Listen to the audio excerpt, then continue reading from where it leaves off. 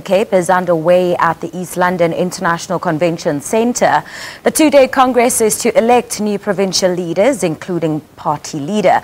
Now, this as the outgoing provincial leader, Athol Trollip, focuses on being the Nelson Mandela Bay Metro mayor and being the federal chairperson of the party. Trollip has been the provincial leader for the past 15 years. His party praised him for growing the DA in the Eastern Cape. A party divided over who should lead the province. Battle lines have been drawn between former Cope Youth President and DA Councillor Ngaba Banga and current DA Chairperson and caucus leader Veliswa Mvenya. Banga is not new to politics as he held various structures in student politics such as COSAS, SASCO and the ANC Youth League.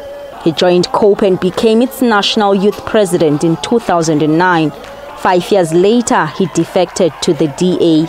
But he has stiff competition in Veliswa Mvenya, who says student politics will not help grow the party. The person who is well known, nobody can dispute that. I have strategies, I have been there.